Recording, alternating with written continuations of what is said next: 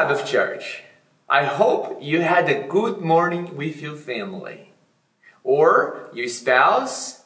And if you didn't have anyone in your house to pray together, to sing, and to study the Bible, I hope you had a bit of time to call someone and do that over the phone. Well, if you didn't have time for that in the morning or you forgot to do it, I want to encourage you that once you finish the service today, that you may give someone a call, one of our church members, one of your family members, and share with them something that you learned from the service. And ask them what have they learned from the service as well. If they didn't watch our service, I want to encourage you that you send a copy to them and encourage them to watch and spend some time studying the Word of God today. Brothers and sisters, this is certainly not the ideal and not how I would like to do church for a long time. We want to encourage you to pray with your family before our service begins and after we finish the service, that God may hold this time of trouble for longer and give us time to come back to church, to worship together, to sing, praise God, and to learn more how to be a disciple of Jesus Christ. Not only do we want to follow Jesus, but we want to learn from Jesus how to be a disciple maker.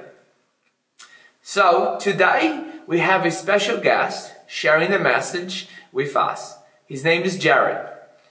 In a minute, you're going to be hearing from Jared. He's going to share some of his personal experience, how he came to have a personal relationship with Jesus and how Jesus has changed his life. I'm pretty confident that you will enjoy his message today. Before we get to his message, I'd like to share with you one or two passages from the scripture. As you know, here in Austinville and Ballina Church, by the way, I'm welcoming Austinvillians and Ballinans into our service today. We are learning about discipleship, and we have defined what a disciple is. If you remember well, a disciple has three elements in its definition. Number one is someone who follows Jesus. Number two is someone who is being transformed by Jesus. And number three is someone who is committed to the mission of Jesus Christ. And the mission of Jesus is to seek and save the lost. And that is why we learn in this quarter about discipleship. Our mission is to seek and save the lost. So remember, you are a disciple of Jesus, so am I. And here together, we come as a church to learn how to make more disciples. Today, we are learning about the importance of the scripture in the disciple's life. The scripture is extremely important. The Bible and the study of it is very essential to the growth and the spiritual development of Jesus' disciple. Perhaps that's how transformation will happen. That's when you contemplate the life of Jesus, His death, His resurrection, and His promises that He has given to all of us. Let me read you two passages before we get into our service. One of them is found in Ephesians chapter 5, verse 26, and it says this: He might, who is Jesus, sanctify and cleanse her, the church, His disciples, with the washing of water by the word. In other words, it is this word here, the Bible, who cleans us from our unrighteousness and from our sins. And I'm sure, as I have, you probably have sinned against God throughout the week. And that's why Sabbath becomes so important. It's a day that we come to Jesus, and Jesus gives us forgiveness.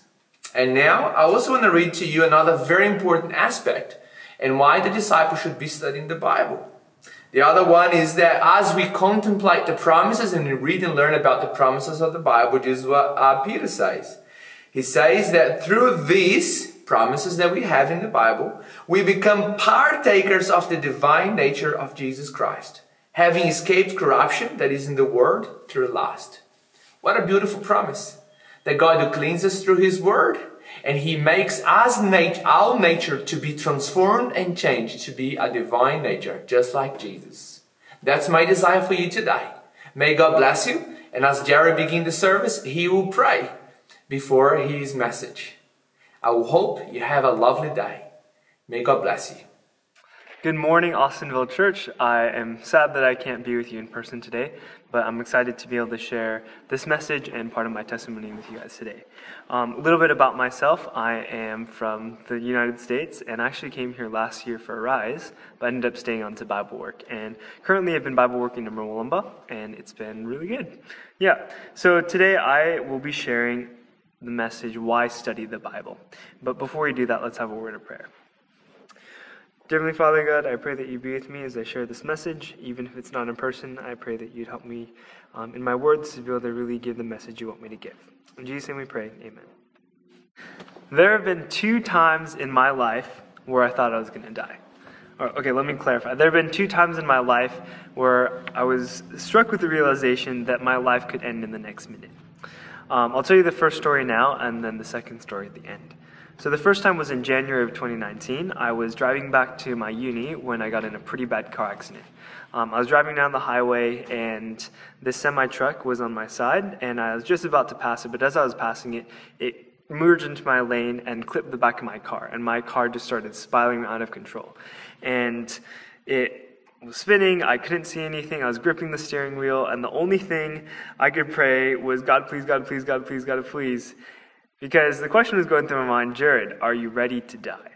And spoiler, I didn't die, which is why I'm here talking with you guys today. But I was hit with the realization, the terrible realization, that even though I was doing great in school, I had a great social life, I was involved with campus ministries and church and having, an hour-long devotional every morning, I didn't know if I was saved. Essentially, my car spun out, hit the middle divider, spun back out, and then got hit by another car. But luckily, everybody got out unharmed, and I didn't have any whiplash or any injuries. It was definitely a miracle. It's funny, it's easy to spend a lot of time doing stuff while we miss the whole point of why we're doing it. The only thing that mattered in the moment I thought I was going to die was whether or not I was right with God. But despite all the things I did for God, I wasn't sure where I stood.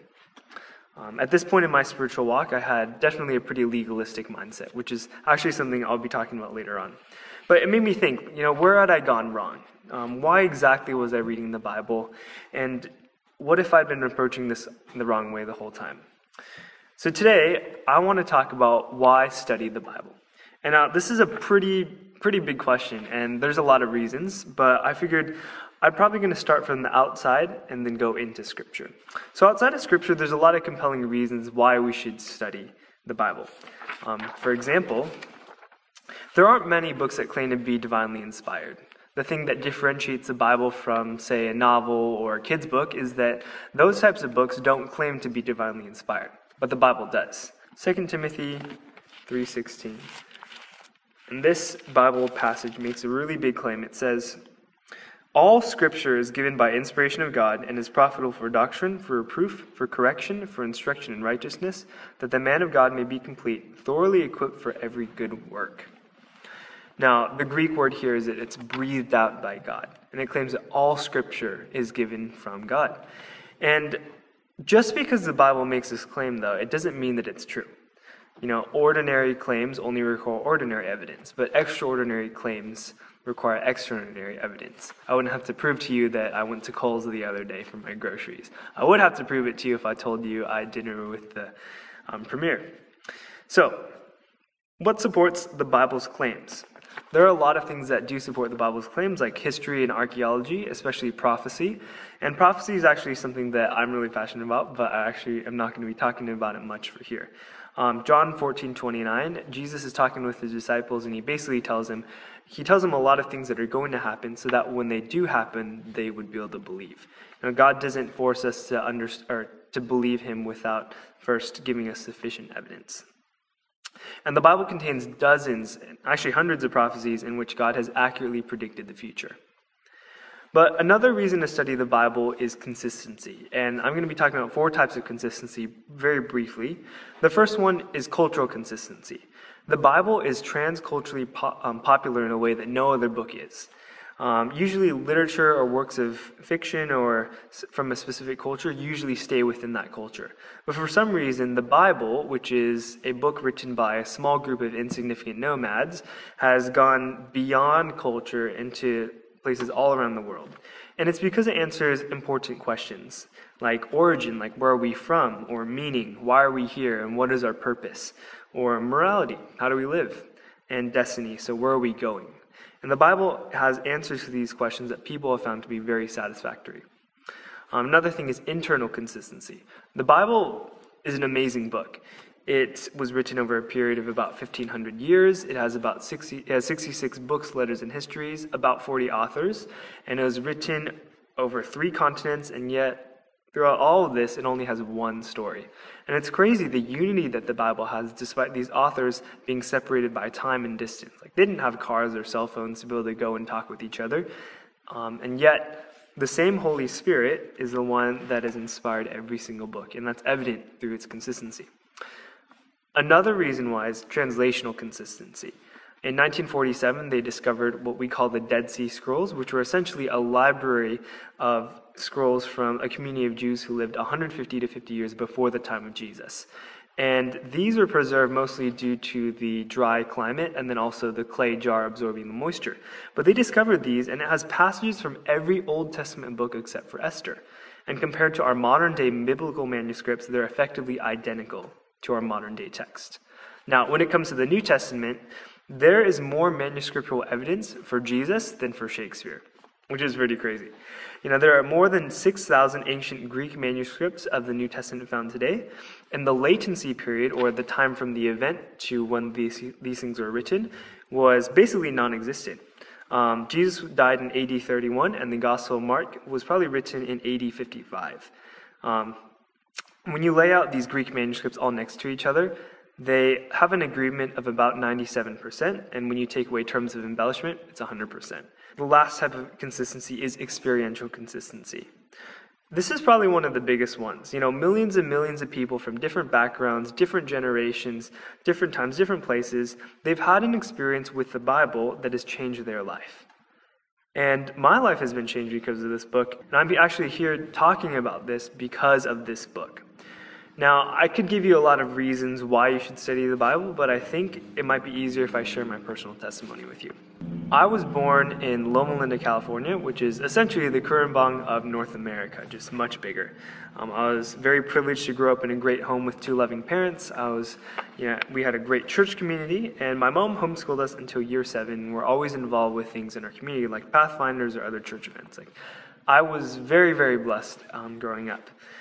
In high school, I got pretty busy with tennis, swimming, cello, piano clubs, and academics, and so I never really made my spiritual life a priority.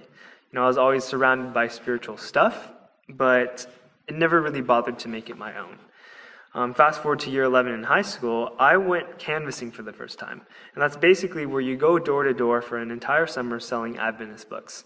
And this was probably one of the first times where my faith really got challenged.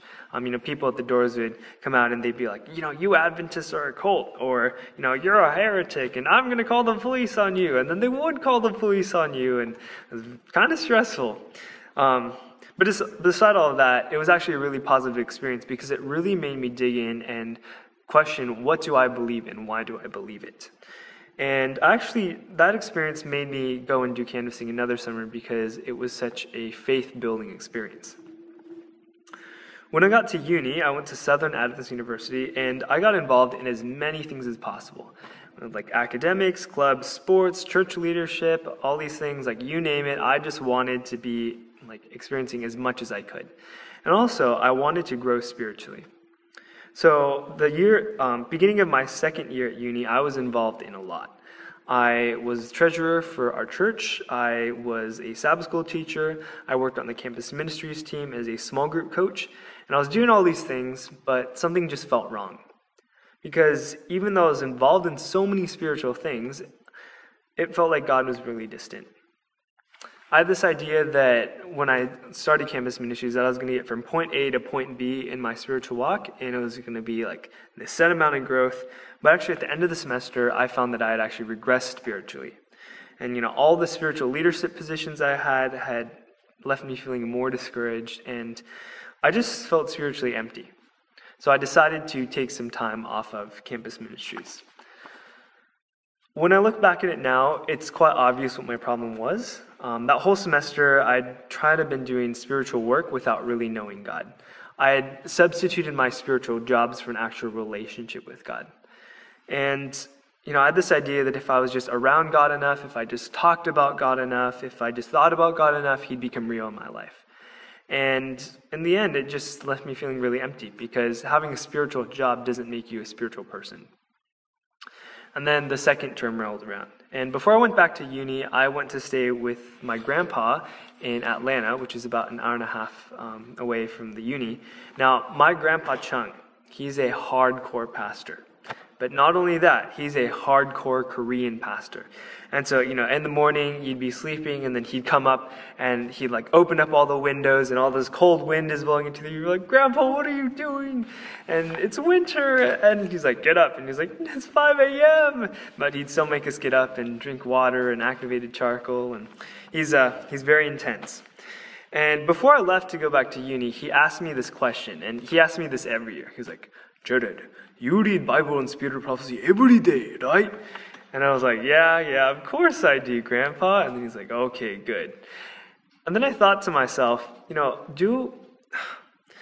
have I ever really read the Bible or Spirit of Prophecy, really read it for myself? And then my grandpa told me a story that caught my interest. So he told me that my Uncle John, when he went to medical school, he decided to dedicate an hour every day to prayer and Bible study.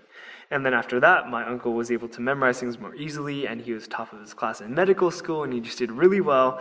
And I thought, you know what? I could use a little bit of help with school next semester. Because that semester, I was going to be taking 3 lab sciences on top of all my other classes. I was going to be taking physics, organic chemistry, and quantitative analysis. That's quite a lot of classes. And I thought, you know what? If my Uncle John did it, then maybe I could do it. Because at this point, even though I grew up Christian, I never really made reading the Bible a priority. Aside from topical Bible studies to get baptized, I didn't really have a strong devotional life. And so I decided, maybe for selfish reasons, that I was going to do 1-hour devotionals every day. And a lot of things happened, and so I need to summarize them very quickly. But here's essentially what happened. First of all, rebuke. Now, I'm going to be honest with you. I thought that I used to think that, I'm a pretty good person. I'm somebody. Look at all these things I do for God. But as I started reading through the Bible, God started revealing just how much my righteousness was like filthy rags. Through the stories I was reading, I began to notice my character flaws very clearly. I'd be reading stories about these Bible characters, and then I'd see the struggles that they're having are the ones that I also have. And they would just reflect my shortcomings, and it can be quite painful to realize that you're not a great person. But luckily, God is good, because the second way he began to work in my life was through guidance. So even though God shows you the true condition of your heart, he loves you too much to leave you that way. And even though it's discouraging to see all my character flaws brought to light, God began to show me that there is a way for me to overcome these things, and that's through him. I can't make myself a better person. Only God could change my character. The third way God started working was through peace. Now, this is, I think, one of the craziest things for me. Even though this was my busiest semester yet, I think I was taking around 7 or 8 classes, in addition to including my 3 difficult sciences. That semester, I had no stress from school. I didn't feel the same anxiety and stress and pressure that I felt every semester before. And the crazy thing is, I actually felt like I had more time in my schedule. I had thought that I'd have to give up something if I'm going to do these 1-hour devotionals, but I actually had more time in my day. And the thing I realized was, most of the time, when you give something to God, he gives it back to you in abundance. Now, my journey wasn't always just mountaintop experiences. Our spiritual walks seem to be like waves, there's highs and there's lows, and that was definitely my experience. But the cool thing is that in every valley, God allows us to learn lessons that actually bring us closer to him. So, growing up as a firstborn in a Korean family, I grew up with a very achievement-oriented mindset. And this kind of spilled into every aspect of my life. Whether it be academics or sports or extracurriculars or even my spiritual life, my goal was to achieve. And slowly over time, this began spilling into my devotionals. I began to make the mistake of viewing my good devotionals as the thing that made me right with God. And if I didn't have a good enough devotional session, then I wouldn't feel like I was right with God. And over that next year, I kept on doing 1-hour devotionals, and the thing is, it just felt like my walk with God just kept on getting tougher and tougher. Even though I was doing everything right and reading the Bible for an hour every day and actually praying for 30 minutes, and if anything, it felt like my sins were just getting worse. I was still struggling with the same things that I'd struggled with before, like jealousy, pride, and lust, and it just seemed that my devotionals didn't get rid of them. If anything, it actually felt like sometimes it made it worse. And as I was trying harder and harder, and it felt like God was getting farther away from me. And even though I was doing all these spiritual things with leadership, church, devotionals, and prayer, I still didn't feel connected with God. And that's when the car accident happened. After the car accident, I started thinking about why I was doing things. You can study the right book for the wrong reasons. And that's what I did.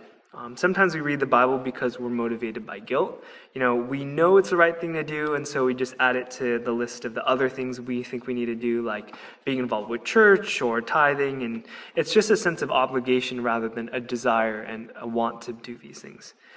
Maybe it's our pride. We want people to know that we have a good relationship with God, and there's a certain status that comes with knowing your Bible.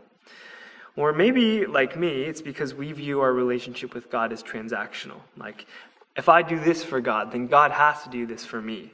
We can definitely do the right thing for the wrong reasons. But the beautiful thing is that God is actually able to use our corrupt motivations for our own good. And even though I hadn't necessarily started reading the Bible for the right reasons, God was still working in my life.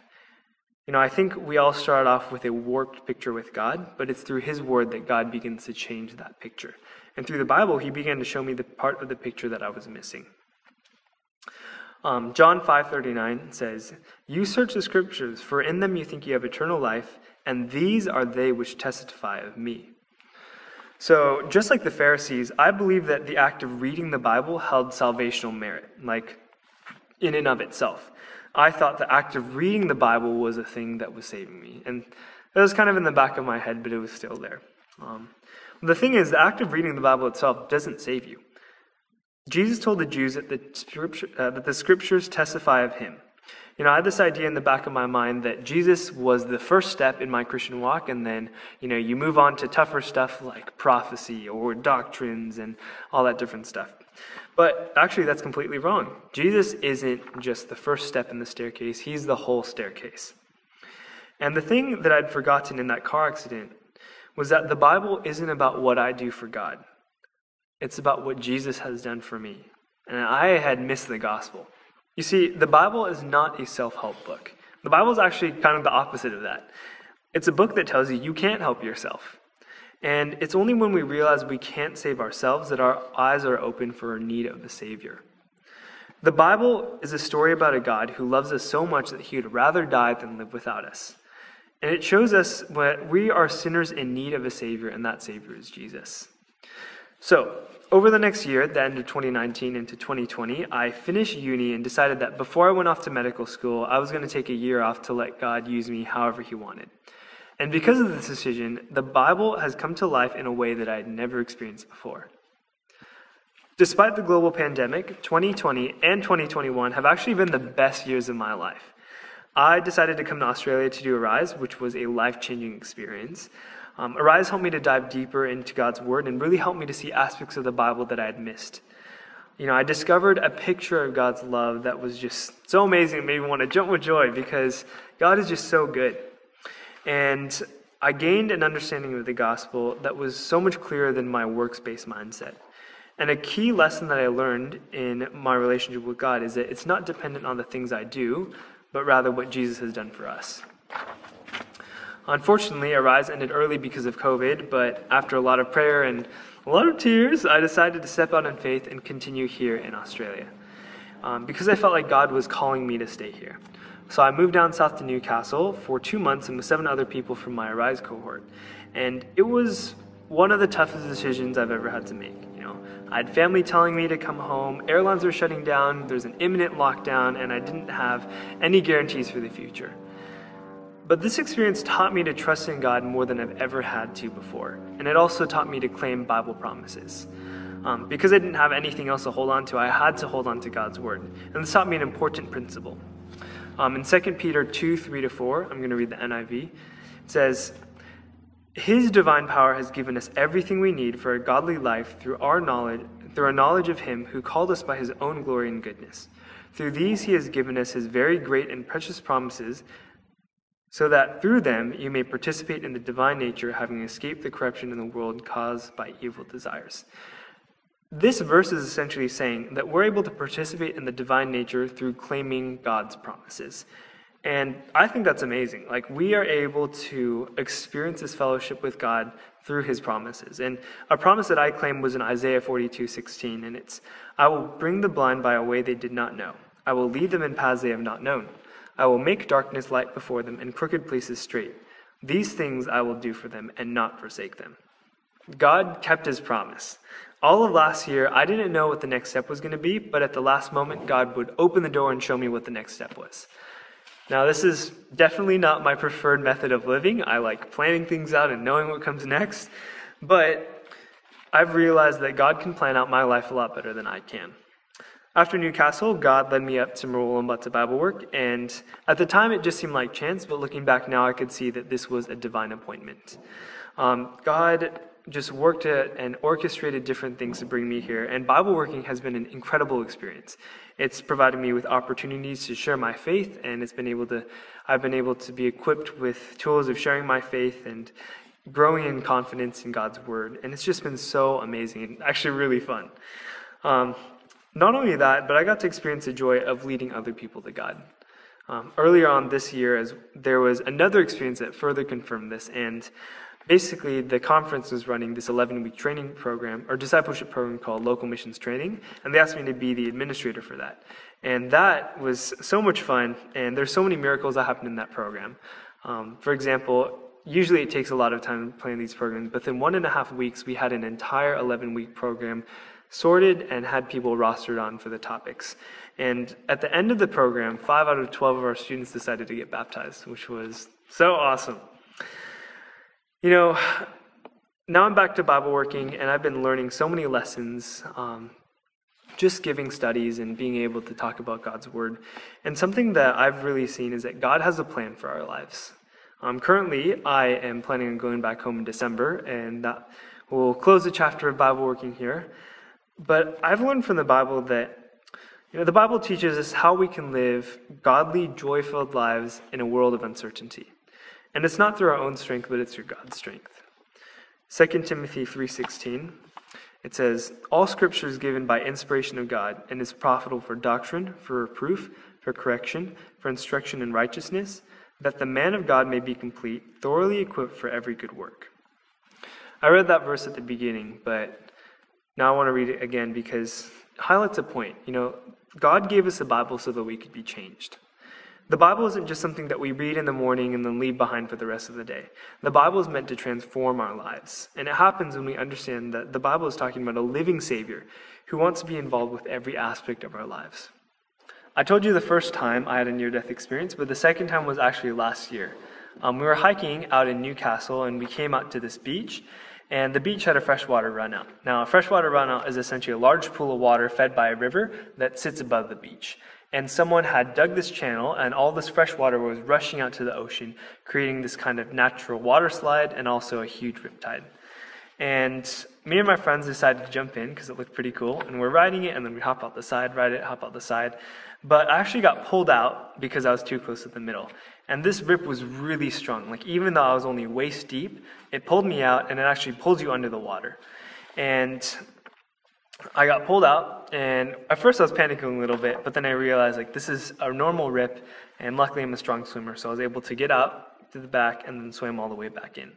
And later on, we were sitting on the beach, and we heard some shouting and some commotion, and we looked over, and there's this older lady, her son-in-law and her pregnant daughter, who were waist deep in the water, and they're getting pulled out. Someone yelled, someone needs to save them. And I was like, yeah, someone does need to save them. And then we looked around, and nobody was going to save them. And me and my friends had this realization that, we need to save them. So we're running into the water, and I wish I could say, I had heroic thoughts and I was so brave, but the thing that was going through my mind was, a lot of people die trying to save other people from drowning, and it's very possible that I could drown. But my prayer was that God would help me save at least one person. And so we got into the water and then got separated and everybody got pulled under. When I came up, I was next to the older lady and I swam out towards her. And she was panicking and she was flailing, but luckily she was floating. And so I swam over to her and started asking her some questions to calm her down. And she put her hand on my shoulder and we were just able to keep her afloat. Now, we just kept on getting farther and farther and farther away from the shore. And it felt like it was even farther than it was last time when I'd gotten pulled out. And I knew, because I'd gotten pulled out by this rip, that I could get back to shore by myself safely.